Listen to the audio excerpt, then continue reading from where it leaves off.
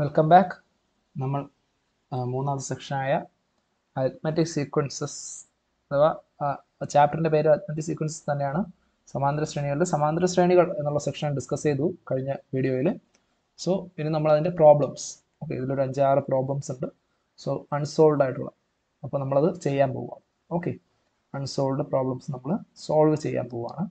So ഓരോ ചോദ്യമായിട്ട് നോക്കാം. So ആദ്യത്തെ ചോദ്യം ഇതാണ്: check whether each of the sequences given below is an arithmetic sequence. അത് തന്നിരിക്കുന്ന സീക്വൻസുകൾ അവർ ഡിഫൈൻ ചെയ്തിട്ടുണ്ട്, അതൊക്കെ സമാന്തര ശ്രേണിയാണോ എന്ന് തീരുമാനിക്കുക, എന്നിട്ട് അതിൻ്റെ കാരണം എഴുതുക. ഓക്കെ, സമാന്തര ശ്രേണിയാണെങ്കിൽ പൊതുവ്യത്യാസം എഴുതും. സമാന്തര ശ്രേണിയാണെങ്കിൽ അതിൻ്റെ കാരണം എന്തായിരിക്കും? അതിനൊരു പൊതുവ്യത്യാസം ഉണ്ട് എന്നുള്ളത് തന്നെയാണ്, അല്ലേ? അതിനൊരു പൊതുവ്യത്യാസം ഉണ്ട് എന്നുള്ളതാണ്. സോ അടുത്തടുത്ത സംഖ്യകൾക്ക് തമ്മിലുള്ള വ്യത്യാസം സെയിം ആണ് എന്നുള്ളതാണ് കാരണം. അപ്പോൾ അതാണ് എല്ലാത്തിലും വരുന്ന കാരണം സമാന്തര ശ്രേണിയാണെങ്കിൽ. അല്ലെങ്കിൽ പൊതുവായൊരു വ്യത്യാസം ഇല്ല. ഓക്കെ, പൊതുവ്യത്യാസം ഉണ്ടെങ്കിൽ അത് എന്ത് എന്നുള്ള എടുത്ത് എഴുതുക എന്നുള്ളതാണ് ആദ്യത്തെ ചോദ്യം. ഓക്കെ, ആദ്യത്തെ സെറ്റ് ഓഫ് അതിൽ തന്നെ ഒരു 5 ചോദ്യമുണ്ട്, സബ് ക്വസ്റ്റ്യൻസ്. സോ ഓരോന്നായിട്ട് നോക്കാം. ആദ്യത്തെ സീക്വൻസ് ഓഫ് ഓഡ് നമ്പേഴ്സ് ആണ്. Okay, sequence of odd numbers. So sequence of odd numbers means ഒറ്റ സംഖ്യകളുടെ. സോ എന്താണ്? 1, 3, 5, 7 എക്സെട്ര അങ്ങനെ പോകും. 1, 3, 5, 7 എന്ന് തുടർന്ന് പോകുന്നുണ്ട്. അപ്പോൾ നമ്മളെന്താണ് ഇതിന് അരിത്മെറ്റിക് സീക്വൻസ് ആണെന്ന് നോക്കാനല്ലേ അവർ പറയുന്നത്. എന്താണ്? Check whether the following sequence is given below is an arithmetic sequence. സമാന്തര ശ്രേണി ആണോ എന്നുള്ള കാര്യം എന്ത് ചെയ്യുക? പരിശോധിക്കണം, അല്ലേ? സോ ഇവിടെ നോക്കുമ്പോൾ എന്താണ്? സമാന്തര ശ്രേണിയാണെന്ന് പരിശോധിക്കാൻ എന്ത് ചെയ്യും? അടുത്തടുത്ത് തൊട്ട് 9 സംഖ്യ കുറച്ച് നോക്കും, അല്ലേ? അപ്പോൾ 3ൽ നിന്ന് 1 കുറച്ചാൽ എന്ത് കിട്ടും? 3 - 1 ചെയ്യുമ്പോൾ എന്ത് കിട്ടും? നമുക്ക് 2 കിട്ടും. അതുപോലെ തന്നെ 5 - 3 ചെയ്യണം, അല്ലേ? 3 - 1 ചെയ്യണം, അടുത്ത് 5 - 3 ചെയ്യണം. 5 - 3 ചെയ്ത് എന്ത് കിട്ടും? അപ്പോഴും 2 കിട്ടും, അല്ലേ? അടുത്ത് 7 - 5 ചെയ്താലോ?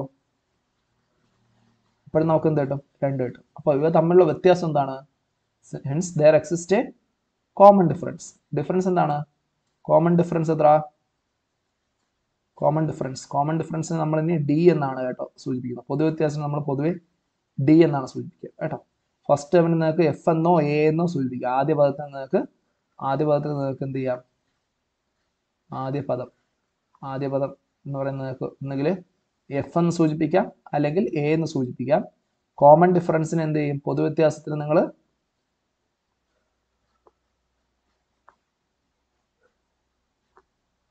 ഡി എന്നായിരിക്കും എന്ത് ചെയ്യുക? സൂചിപ്പിക്കുക കേട്ടോ.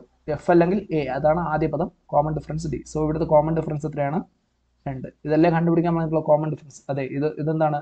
ഇതൊരു അരിത്മെറ്റിക് പ്രോഗ്രഷൻ അഥവാ അരിത്മെറ്റിക് സീക്വൻസ് ആണ്, എ പി ആണ്. ഓക്കെ, ആദ്യത്തത് എ പി ആണ്, അതിന്റെ പൊതുവ്യത്യാസം 2 ആണ്. രണ്ടാമത്തെ ചോദ്യം എന്താണ്? സീക്വൻസ് ഓഫ് ഈവൻ നമ്പേഴ്സ്, ഇരട്ട സംഖ്യകളുടെ ശ്രേണി. സോ ഇതെന്താണ്? ആദ്യത്തത് പാസ്സായി, എന്താണ്? എ പി ആണ്. അടുത്ത രണ്ടാമത്തെ എന്താണ്? ഇരട്ട സംഖ്യകളുടെ ശ്രേണി എന്താണ്? ഇരട്ട സംഖ്യകളുടെ ശ്രേണി നോക്കിയാൽ എന്ത് കിട്ടും നമുക്ക്? 2, 4, 6, 8 അങ്ങനെ പോകും, അല്ലേ? സോ ഇവിടെ വ്യത്യാസം നോക്കാലോ. 4ഉം 2ഉം തമ്മിലുള്ള വ്യത്യാസം എത്രയാണ്? 2. 4 - 2 2. 6 - 4 എത്ര? 2. 8 - 6 എത്ര? 2. അപ്പോൾ ഇവിടെ എന്തുണ്ട്? ഇവിടെ ഒരു പൊതുവ്യത്യാസമുണ്ട്. ശ്രേണിയിലെ അടുത്തടുത്ത സംഖ്യകൾ തമ്മിലുള്ള വ്യത്യാസം എത്രയാണ്? 2 ആണ്. സോ ഒരു പൊതുവ്യത്യാസം ഉണ്ട്. അത് തന്നെയാണിത് ഒരു സമാന്തര ശ്രേണിയാവാൻ കാണാം. സോ അതുകൊണ്ട് ഇതെന്താണ്? ഇതൊരു സമാന്തര ശ്രേണി തന്നെയാണ്. ഇവിടുത്തെയും കോമൺ ഡിഫറൻസ് എത്രയാണ്? 2 ആണ്. ഇവിടുത്തെ കോമൺ ഡിഫറൻസ് 2 ആണ്. സോ അതുകൊണ്ട് ഇതും കോമൺ എന്താണ്? സമാന്തര ശ്രേണിയാണ്. Okay, then sequence of fractions got us half the odd numbers. അതായത് ഒറ്റ സംഖ്യകളുടെ പകുതിയായ ഭിന്നസംഖ്യകളുടെ ശ്രേണി. മൂന്നാമത്തത്. ഓക്കെ, ഭിന്നസംഖ്യകൾ ഏതൊക്കെയാണ്? ഫ്രാക്ഷൻസ് എന്തൊക്കെയാ? ഫ്രാക്ഷൻസ് ഭിന്നസംഖ്യകളോ? ഭിന്നസംഖ്യ എന്ന് പറയുമ്പോൾ എന്താണ്? നമ്മൾ 1/, ആ നമ്പർ എഴുതും, അല്ലേ? അപ്പോൾ നമ്മൾ ഓഡ് നമ്പേഴ്സിന്റെ ഫ്രാക്ഷനിൽ പറഞ്ഞു. ഓഡ് നമ്പേഴ്സ് ഏതൊക്കെയാണ്? 1, 3, 5, 7 അങ്ങനെ പോകും. അപ്പോൾ ഇതിന്റെ ഫ്രാക്ഷൻസ് എന്ത് വരും? ഇതിനെ എന്താണ് പറയുന്നത്? ഇതിന്റെ പകുതിയായ ഭിന്നസംഖ്യ, അല്ലേ? ഒറ്റ സംഖ്യയുടെ പകുതിയായ ഭിന്നസംഖ്യയാണ്. പകുതി ആയിട്ടുള്ള ഭിന്നസംഖ്യ എന്താണ്? 1/2, 3/2, 5/2, 7/2 ഇങ്ങനെയാണ് പോകും. അപ്പോൾ നിങ്ങൾ ചെയ്ത് നോക്കിയാൽ തന്നെ അറിയാം 1/2 എന്ന് പറഞ്ഞാൽ എന്താണ്? 0.5 ആണ്. ഓക്കെ. അടുത്ത 3/2 എന്ന് പറഞ്ഞാൽ എന്താണ്? 1.5 ആണ്. 5/2 നിങ്ങൾ ഹരിച്ച് നോക്കുമ്പോൾ നിങ്ങൾക്ക് എന്ത് കിട്ടും? 2.5 കിട്ടും. ഓക്കെ, 2.5. അടുത്ത് 7/2 ചെയ്യുമ്പോൾ എന്ത് കിട്ടും? 3.5. അതോ ഇത് നമുക്ക് വേറെ ഫ്രാക്ഷൻ രീതിയിൽ എഴുതിയാൽ 1/2, 1.5, 2.5, 3.5 ഇങ്ങനെ കിട്ടും. സോ ഇത് തമ്മിൽ കുറയ്ക്കുമ്പോൾ എന്ത് കിട്ടും? 1.5 നിന്ന് 0.5 കുറച്ചാൽ 1 കിട്ടും. 2.5 നിന്ന് 1.5 കുറച്ചാൽ 1 കിട്ടും. 3.5 നിന്ന് 2.5 കുറച്ചാലും 1 കിട്ടും അല്ലേ? അത് തന്നെയാണ് ഇവിടെ. 1.5 നിന്ന് ഹാഫ് കുറച്ചാൽ എന്ത് കിട്ടും? 1 കിട്ടും. 2.5 നിന്ന് 1.5 കുറച്ചാലും 1 കിട്ടും. 3.5 നിന്ന് 2.5 കുറച്ചാലും 1 കിട്ടും. നോക്കൂ, ഇവിടെ എന്താണ്? ഇവിടെ ഓഡ് നമ്പേഴ്സിന്റെ ഹാഫ് കിട്ടുന്ന ഫ്രാക്ഷൻസ് ആണ്.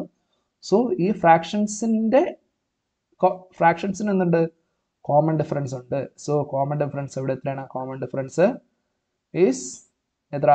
1 ആണ് ഇവിടുത്തെ common difference. Hence it is also an AP, arithmetic progression അഥവാ അരിത്മെറ്റിക് സീക്വൻസ് അഥവാ സമാന്തര ശ്രേണിയാണ്. ഇതൊന്നും ആർക്കും ഒരു ഡൗട്ട് ഇല്ല അല്ലേ? സോ അടുത്ത ചോദ്യം എന്താണ്? സോ ഇതെന്തായി? സമാന്തര ശ്രേണിയായി അല്ലേ? അടുത്ത നാലാമത്തെ ചോദ്യം എന്താണ്? Sequence of powers of 2. രണ്ടിന്റെ കൃതികളുടെ ശ്രേണി. രണ്ടിന്റെ കൃതികളുടെ ശ്രേണി നമുക്ക് എഴുതിയാലോ? എങ്ങനെ വരും? രണ്ടിന്റെ കൃതികളുടെ ശ്രേണി നാലാമത്തെ ചോദ്യമാണ്.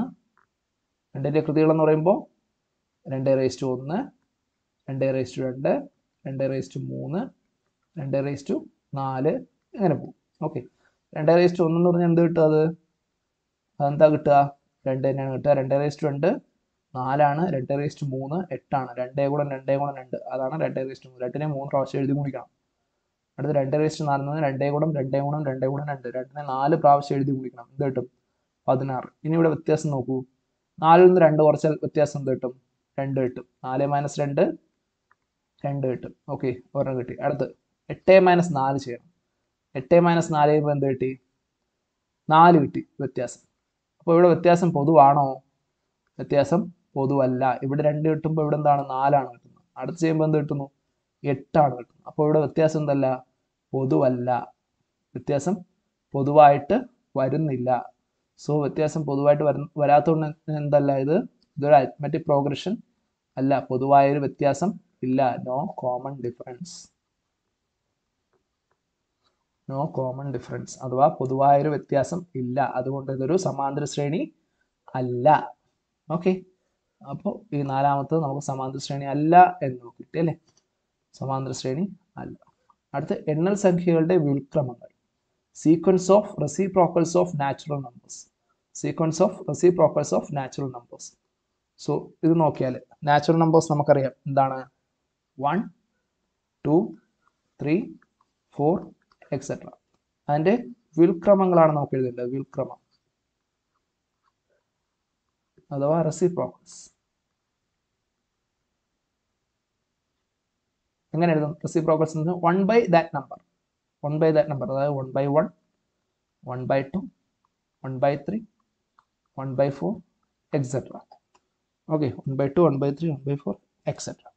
സോ അതാണ് വരുന്നത്. സോ ഇതിലെന്താ കിട്ടുക? എൻ്റെ വ്യുൽക്രമങ്ങൾ എഴുതി കഴിഞ്ഞാൽ ഇപ്പം നമുക്ക് എന്ത് ചെയ്യാം? 1/1 എന്ന് പറഞ്ഞാൽ എന്താണ്?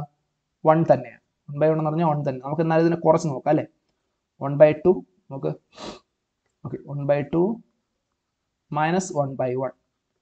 1/2 നിന്ന് 1/1 കുറയ്ക്കുമ്പോൾ നമുക്ക് എന്ത് കിട്ടും? നിങ്ങൾ ചെയ്ത് നോക്കിയാൽ -1/2 കിട്ടും. -1/2 കിട്ടും. അടുത്ത് 1/3യിൽ നിന്ന് 1/2 കുറച്ചാലോ? അപ്പോൾ ഇവിടെ എന്ത് കിട്ടി? ഇവിടുത്തെ വ്യത്യാസം കണ്ടുപിടിച്ചപ്പോൾ -1/2 എന്ന് കിട്ടി അല്ലേ? ഇനി അടുത്ത് ഇത് തമ്മിൽ ചെയ്യണ്ടേ? ഇത് തമ്മിൽ ചെയ്യുമ്പോൾ എന്ത് കിട്ടും നോക്കാം. 1/3 - 1/2 എന്ത് കിട്ടും? 2 - 3 / 6. ഫ്രാക്ഷൻസിന് സബ്ട്രാക്ട് ചെയ്യാൻ നിങ്ങൾ പഠിച്ചിട്ടുണ്ടാവുമെന്ന് വിചാരിക്കുന്നു. സോ നമ്മുടെ ഈ സിലബസിൽ വരുന്നതല്ല, അതുകൊണ്ടാണ് ഞാൻ ഈസി ആയിട്ട് ചെയ്തു പോകുന്നത്. ഇനി ഇതെങ്ങനെയാണ് ചെയ്യേണ്ടത് ഡൗട്ട് ഉണ്ടെങ്കിൽ നിങ്ങൾ കമൻറ്റ് ചെയ്യുക, ചെയ്ത് കാണിച്ചു തരാം. ഓക്കെ, സോ 1/3 മൈനസ് 1/2 എന്ന് പറയുന്നത് എന്ത് കിട്ടും? 2 മൈനസ് 3/6, അതായത് -1/6. സോ ഇവിടെ കിട്ടുന്നത് എന്താണ്? -1/6 ആണ്. ഫ്രാക്ഷൻ -1/6 ആണ് കിട്ടുക. അപ്പോൾ ആദ്യം -1/2, അടുത്ത രണ്ടാമത് -1/6. സോ ഇവിടെ ഒരു പൊതുവായ വ്യത്യാസം ഉണ്ടോ ഈ സംഖ്യകൾക്കിടയിൽ? ഇല്ല. സോ പൊതുവ്യത്യാസം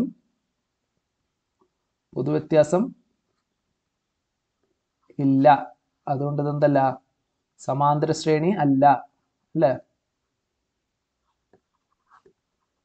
ശ്രേണി അല്ല എന്നെഴുതും കേട്ടോ. സമാന്തര ശ്രേണി അല്ല, ഇതൊരു സമാന്തര ശ്രേണി അല്ല എന്ന് നമ്മൾ എഴുതുക. സോ നോക്കൂ, ഇത് എന്തല്ല? ഇതൊരു സമാന്തര ശ്രേണി അല്ല. ഓക്കെ, അപ്പോൾ 5 സബ് ക്വസ്റ്റ്യൻസ് നിങ്ങൾക്ക് മനസ്സിലായെന്ന് വിചാരിക്കുന്നു. സോ നമുക്ക് അടുത്ത ചോദ്യത്തിലേക്ക് പോവാം. അടുത്ത ചോദ്യം നോക്കൂ. Look at these pictures. So ഈ ചിത്രങ്ങൾ നോക്കിയാൽ എന്താണ്? സമചതുരത്തിനെ വിഭജിച്ച് കളറുള്ളതും കളറില്ലാത്തതായിട്ടുള്ള സമചതുരങ്ങളൊക്കെ വെച്ചിട്ടുണ്ട്, അല്ലേ? ചെറിയ ചെറിയ സമചതുരങ്ങളാക്കി വച്ചിട്ടുണ്ട്. അപ്പോൾ അവർ ചോദിക്കുന്നത് എന്താണ്? If the pattern is continued, do the number of coloured squares form an arithmetic sequence, give reason. അതായത് ഇങ്ങനെ തുടർന്നാൽ കിട്ടുന്ന ചിത്രങ്ങളിൽ നിറം കൊടുത്ത ചെറു സമചതുരങ്ങളുടെ എണ്ണം സമാന്തര ശ്രേണിയാണോ? എന്തുകൊണ്ട്? എന്തുകൊണ്ടെന്ന് വെച്ചാൽ അവിടെ ഒരു പൊതുവ്യത്യാസം ഉണ്ടെങ്കിൽ അതാണ് കാരണം. ഓക്കെ, പൊതുവ്യത്യാസം ഉണ്ടോ എന്നുള്ള കാര്യം ചെക്ക് ചെയ്യുക. ഉണ്ടെങ്കിൽ അതാണ് കാരണം. ഓക്കെ, സോ ഇതിൻ്റെ എഴുതി കഴിഞ്ഞാൽ ആദ്യത്തിൽ എത്രയാണുള്ളത്? 1, 2, 3, 4, 5, 6, 7, 8, അല്ലേ? ആദ്യത്തെ സമചതുരത്തിലുള്ളത് 8. അപ്പോൾ സീക്വൻസ് ഓഫ് സ്മോൾ സ്ക്വയേഴ്സ് അല്ലെങ്കിൽ സീക്വൻസ് ഓഫ് ഗ്രീൻ സ്ക്വയേഴ്സ് എന്ന് നമുക്ക് എന്ത് ചെയ്യാം? എഴുതാം. Okay, green squares, sequence of green squares 8. അടുത്തതിൽ എത്ര കിട്ടുന്നു? 4, 4, 8, 10, 12, അല്ലേ? 12 കിട്ടുന്നു.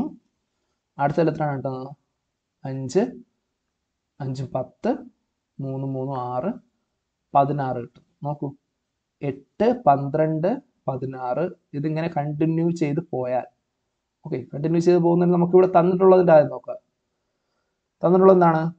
8, 12, 16 എന്നുള്ളതാണ്. അപ്പോൾ 12 - 8 4. അടുത്ത് 16 - 12 ചെയ്യണം, അല്ലേ? 12 - 8 ചെയ്തു, 16 - 12 ചെയ്യണം. 16 - 12 ചെയ്യുമ്പോൾ എന്താണ്? 4. സോ ഇവിടെ എന്താണ്? ഒരു പൊതുവ്യത്യാസം ഉണ്ട്, അല്ലേ? പൊതുവ്യത്യാസം ഉണ്ടല്ലേ? പൊതുവ്യത്യാസം ഈക്വൽ ടു 4, കോമൺ ഡിഫറൻസ് ഉണ്ട്. അതുകൊണ്ട് എന്താണ്? ഇതൊരു സമാന്തര ശ്രേണി ആണ്. ഇതൊരു സമാന്തര ശ്രേണിയാണ്. This is an arithmetic sequence, therefore there exists a common difference, so it is an arithmetic sequence. Okay, അല്ലെ അരിത്മെറ്റിക് പ്രോഗ്രഷൻ. അപ്പോൾ ഈ 2 ക്വസ്റ്റ്യൻസും നിങ്ങൾക്ക് എല്ലാവർക്കും മനസ്സിലായെന്ന് വിചാരിക്കുന്നു. അടുത്ത ക്വസ്റ്റ്യൻസ് നമുക്ക് വരുന്ന വീഡിയോസിൽ കാണാം. Okay, thank you.